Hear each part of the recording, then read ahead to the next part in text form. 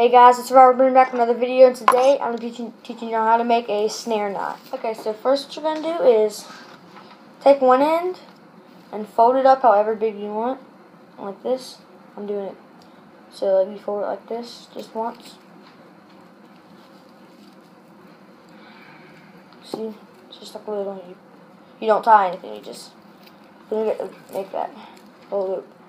What you're going to do is basically tie like a normal knot. Put it behind. Let's see. Watch. Grab it. Put it. See, over and under.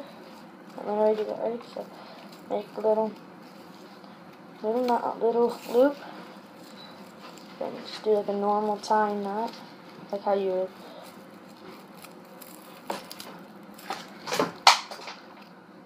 So now you have this little loop right here.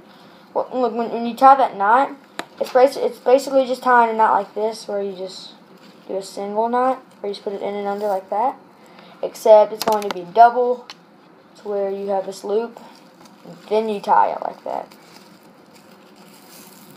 So like that.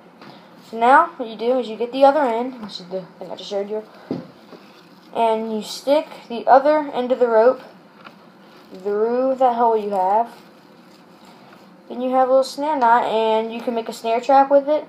Later I'll be making a video how to make a snare trap. I haven't been able to do that lately because I don't have all the stuff. And so then you have this. It tightens, so you can make your own traps with it.